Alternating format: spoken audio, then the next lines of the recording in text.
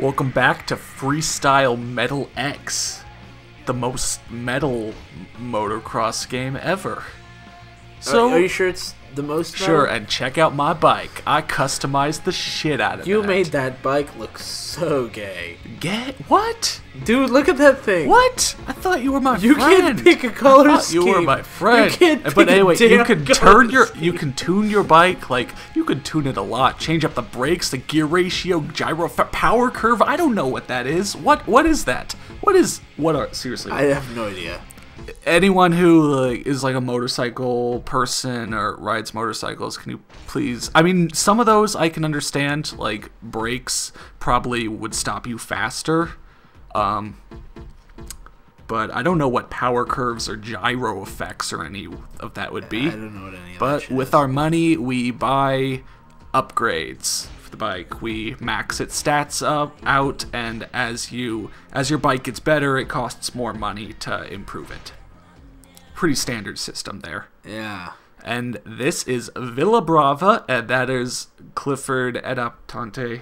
By the way, since the last video, I have seen the cover of the game, and wow, that's Special. something else. Special. That's real special. Quite special. Yeah. The developers had to be very confident Yeah. when they posted that. By the way, looked up more info on Divas Studios, and yeah, they pretty much only made motocross games. That's good. They made like 5 or 6 games, but they were almost all motocross games. Stick to what they kind of know. Yeah, so you see that barbell thing that I Yeah. just went into? Well, that is a rider stat. I didn't collect any of those in the previous previous video. But to improve your rider's stats, you can't spend money on that. You have to find those. Was that a cop? I don't know. It looked like a cop. Well, you have to find those rider stats throughout the level. Huh. And so this is Villa Brava, and I really think that the city levels are some of the better levels in the game, and it'll really show off the high points some more. You know, not only because it's cooler jumping from building to building than just jumping over a hill, but also because the game has this subtle sort of thing where it will try its best to make you land on a landing ramp or like on a downward slope. I find it hard to believe anything with metal in the title and them trying to make this the most metal game ever, that they would even remotely try to put anything subtle in there. I mean, I don't know if it's the most metal game ever. There was Brutal Legend. That's true. That which game was you played, didn't you? Yeah, there was some people liked it, some people hated it. I thought it was awesome. But was that the most metal game ever? That was definitely very metal. Or maybe, I don't know, like Guitar Hero, Metallica, or Van Halen. Maybe those would have to be the most metal games, wouldn't they? But, I hope not. So while it might not really make sense from saying it out loud. Oh shit! How'd you know you could do that? Well, while it might not make sense from saying it out loud, the game will try. See right there, the game will try to have you land on downward slope. Sometimes it's not very noticeable. Sometimes it is pretty noticeable, but it's not really anything I have a problem with. And I think that's pretty nice. You know, it makes sure you don't just kind of crash onto the ground. And this is the line I have a little bit of a problem with. Bank balance or this conversation is over. I feel like that whole second sentence was only added in to be like, hey, remember how girls want money? And that's it. Yeah. You know, it was just like, I don't like know. It's just a stereotype of women. Oh, look at that. Yeah, so this is the first real introduction to grinding. Quote-unquote grinding. Again, not really much man-ass whip here, but I will definitely make sure to include that in future videos. Oh, there's a little right there. Yeah, but... You know I love that man-ass whip. Yeah. It's like the one thing I've repeatedly, throughout the entire LP, that's the one thing I've always been asking more of, as everyone will remember. That's no matter what game... You're right, across the board. You can go back. In at least one video, every single game, he asks for more man-ass. I try to do it at least once or twice per video. Sometimes we have to cut that. because I say it after the 20 minutes of recording that you guys don't hear. Yeah. We just keep recording after the video. In fact, we're we're not even watching the video, we're just guesstimating. Like, literally, we're just guesstimating, and then later we realize, oh, we've recorded 30 minutes of extra talking. I don't know, maybe right now, maybe within like 5 minutes I'll jump through a helicopter or something, and I just think that's... I feel like you probably missed at least once first. Yeah, I did actually. I don't know how you knew that, but... I was just guessing. Yeah, and then from what I remember, the helicopter will just kind of float away. It won't be like every other game I've played where we crash a helicopter. Oh, I remember Wakeboarding Unleashed? I kind of figured that it would just crash into a building or something and it would be really offensive. Like, the helicopter just starts spinning into buildings and blows up. But instead, it just flies away. Hey, so you know how it's 2013 this year? Yeah. Yeah. So, I think it was 3 days ago.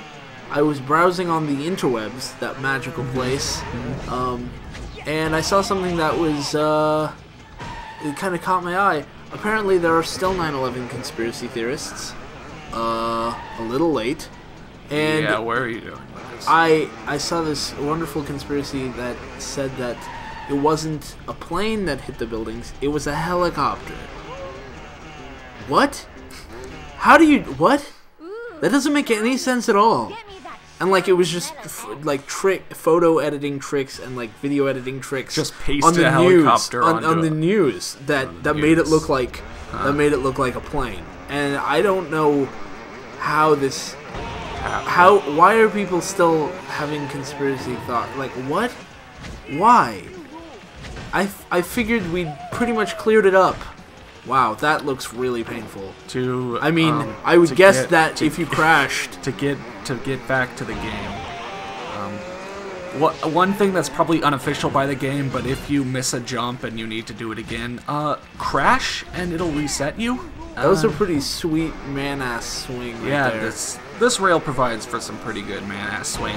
Though I don't know why the Metal X is Look at that. to the left. And then I just kind of get it, even though I don't like hit it at all. I think it's so to force you to like turn your bike. Oh, so do you get it even though you crashed? Yeah. Okay. I don't need to bring it back to her or anything. Yeah. Which kind of defeats the point of get me that shiny Metal X. Wow, so they robbed a place, so you're gonna run them down. They robbed a place, so they're just gonna stand there. By the way, this is the emptiest supermarket I've ever seen. Widest, like, just huge aisles. Just huge aisles. So in this and you see how tall those people are. They're not gonna reach any of that challenge. produce. In this challenge, sure, there are indicators, but you don't really see them until you get up close. So you kind of just have to drive your bike throughout, and it's like, oh, there it is. Oh, and then he runs straight into you. He spears himself on the horns on top of your... Yeah, and then so does the other one. So that was a challenge, alright? That was easy. Speaking of challenges, in this challenge, well, you'll see once the cutscene is over. First off, fireman, you are right there. Grab it. Knock her out of the tree? Second off, this is probably animal abuse. Yep. Yeah. Third off, for this challenge, just hit the X button.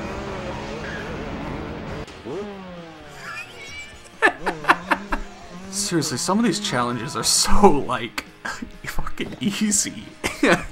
Now, you don't have to talk to anyone. So wait a minute, you're telling me... All the challenges you can just do, but if you talk to Cindy, usually you get set up so that you only have to go forward. Fuck. Oh, that would hurt. Yeah. I'd really like to see... Speaking of hurt, one final thing I need to explain. Yeah. You see in the bottom left bar, there's a motorcycle and then a bar under it and then kind of like a heartbeat thing. Yeah. That is your health, kind of. If you crash enough, that bar will drop all the way down, the level will end, and you'll lose $1,000 because you were hospitalized. Now that's really, really hard to do unless you land in water, in which case it takes off like a fifth of your health bar. Yeah. But that's not something that really comes up. I've only been hospitalized once, and that was when I was really just screwing around. So, the gap was called Holy Man, because it didn't assume that we'd do anything else. Yeah. So, how are you thinking of this city level? You've seen some fine cities in your life. Is this a fine city? It's not bad. It's kind of plain. Yeah. There's not enough, kind of random plain. street violence. But it does have a pretty sweet stadium. Yeah, this is a very obviously designed for someone on On a motorbike. BMX bike. Yeah, On a motorbike. Yeah, because I mean, look at that. Look at that. Who parks all that shit between ramps? If they didn't want you to jump over it. Right. Maybe the entire city has been cleared out for us. Like, it's a motorbike event. Remember in my fake plot how after you get off the farm, you go to the city and partake in some bigger freestyle. Wait, so that plot was fake? Yes, I said last video this game doesn't have plot. Oh. What, did you still believe that or something? Yeah, I thought you were saying this game doesn't have a good plot. I would have shown the cutscenes off if there were plot. There doesn't need to be cutscenes for there to be plot. It could all be text-based on the back of the box. In the manual. In the manual. This game is one of those 90s games where the manual is 200 pages. Right, yeah. And the actual game doesn't tell you shit. Right, like I can't remember what game it was. There was some game that I had where the game didn't have a manual itself in like the case. It came with like a 100, 200 page booklet, which had like, oh, it was one of the Myst games, and it literally had like just pages and pages and pages of like clues and shit because the game was just too effing hard. It was just... So was it like a special edition, or did it? No, come that was with, the regular edition. That's Yeah. the regular version of Myst. People always say, like, I remember when games would come with such and such like that, which makes me feel pretty young, actually, because we were right after that. Like, Yeah. we were playing N64 as kids, and not PC games that came out in '94, where you got 200, 300 page books that told, like, a fake story or something. It's not fake, it's real. It's real in your heart. It's real in my heart, yes. Even this game, this Freestyle Metal X game, its plot that doesn't actually exist, can exist in your heart. You know, this game exists in my heart. Only in your heart. Right. Like, literally, I am not even playing it, and it exists in my Well, heart. we aren't even watching a video, remember? We're just kind of half-guessing. That's true. I forgot somehow that we weren't watching the video. Well, I took down really detailed notes. Like, look at this transcript. Right, I mean, this transcript is so detailed, I feel like at 5 minutes, you just did a Shaolin. At 5 minutes 50 seconds, I do this. At 5 minutes 52 seconds, this happens. Yeah. You know, you've got to be specific. You've got to be professional. Right, and then you did a quick professional. Fade cut thing. Even though I'm not getting paid, so I can't be a professional. That's true. In the logic of Tinker. I think he might have been. Speaking of, I've decided that, you know, of all the things that happened with him, I've decided that there's one good that comes out of it. He really, you know, he was talking about irrefutable statements. You know, his example, Sarah Palin was at least 15 years old. Sure, it sounds stupid, but you know what? Do you think of Tinker as a liar? No. So I think those statements. Think of Tinker as a liar, but I think. Oh wow! This to get back to the game we may or may not be watching. Yeah. Yeah. I just read that he got hit by a car. Yeah. Or landed on one. But the power of irrefutable statements, that's really stayed with me. I've mentioned it to my parents, and you know, my dad's been using them at work, and he says he says, you know, he's really improved. Well, his you know, with his boss, like his boss thinks, you know, he's, you know, Full of he shit. tells the truth a lot more. Like, I told him to say, when he was in a meeting or something, that the company he works for makes at least $100 a month. Which, you know, is true. It's gotta be true, unless it's like Dumpster Divers Incorporated or something. Dumpster Divers Incorporated makes like $300 a month, so don't get too cocky. But I've decided that if I ever need to give a speech, if I ever need to give a proposal on something, I'm going to make it on the power of irrefutable statements, and I'm going to start a business where I schedule meetings with people, and they could pay me like $20 for half an hour, and I will console them on the power of irrefutable. You mean you'll console them? No, well, don't console them. Don't console command them. What's the word where consult? I'll consult with them on, you know, the power of irrefutable statements and how it can improve their image in a successful global environment. So what? Okay. That plan itself is irrefutable. No, the plan is refutable, and here's my problem with it. Here's how I'm going to refute it. Name an irrefutable statement. The company my dad works for makes at least $100 a month. That's not irrefutable. Yes, it is. It's not. Okay, I'll make an irrefutable statement. Okay. You are at least 10 years old. That's not necessarily true either.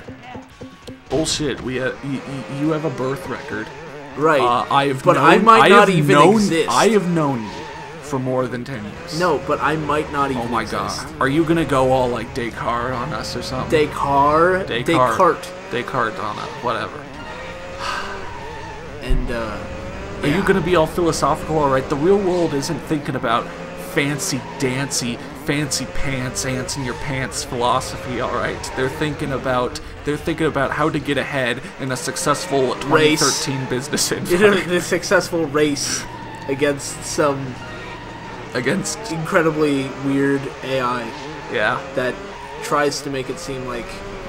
So, in the races, ow. You also have a timer, as you can see, and if the timer ticks down, you lose, but why would it ever tick down? When you do tricks, you get like 20 more seconds. Like, just do... So maybe, have you tried racing through this without doing any tricks at all? No. Okay, I'm guessing both of you just got taken out. But... I'm guessing if you do... Holy shit! The fucking traffic on this race is so... I'm guessing if you do that, you probably won't make it, but... Why would you ever do that? Yeah. If you're playing this game but not doing any tricks, and not, you know, going all out, you know, pulling sick tricks and getting fucking ripped, then why are you playing this game? And not that last jump, but the jump before that, you did no tricks and you still got a bunch of time. This one was all my fault. I forgot that I went up there. I was thinking a second in advance, or a corner in advance, according to my transcript. Yeah, yeah. Yeah. Don't forget to mention, I'm reading off the paper, don't forget to mention how I was doing that and then I boosted a couple times, twice specifically. Note, make sure that Bob doesn't forget to mention that I shouldn't forget to mention something. Yeah, that's right it's there. All right there that's in right the, there as well. the transcript. I mean, that's when you know you're a successful duo. You know, when you can see inside the other's head. Right. And, he was gonna remind me, but it didn't really matter because I would remember anyways, and he knew I would remember. Yeah. I was pulling mind games on him. Yeah. I was pulling mind games on him. For only $20 for a half hour, I too can consult, pull mind games on you. Consult to you on the power of understanding your partners and pulling mind games on them in a successful 2013 business environment. You know? I feel like you're turning into a scam artist, like Tinker. Yeah. I think doesn't Tinker watch these videos? Tinker watches every single video. Yeah. Now, waiting for his chance. For us to mention him. Yeah, waiting for us to mention him. And do you think he'll be making a return sometime soon? He could. He didn't exactly bring me hundreds of new fans as I hoped he would. And I assumed he would. Scared away some people. Yeah, he scared away about 900% of his fan base. You out there who was scared away. Yeah. Come back.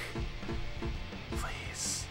Why do you care so much? So, yeah, what is strength? What is style? I don't... Okay, style, what is style? That's that's a really big philosophical question. I think we can cover what is strength a little easier. Strength has to do with muscles, in living tissue. The amount of I don't know the amount of force that can be applied by the muscles at any given time. Something to do with that. Style.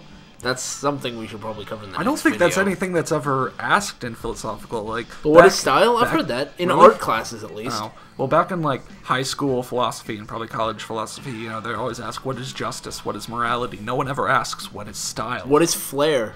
Yeah. Yeah. What is irrefutable? Yeah. What is an irrefutable statement? You are at least 10 years old. My dad's company makes at least $100 a month. And so what's an irrefutable statement, and other great questions that can be asked if you come to my seminar. Yeah, if you come to my seminar. Hold on, I'm advertising for mine first. Oh, I thought $30 a seminar. You can come. You don't have to stay. My feelings won't be hurt if you end up walking out, especially since. I'm just gonna make sure this video is the exact same length as the previous one. Bye.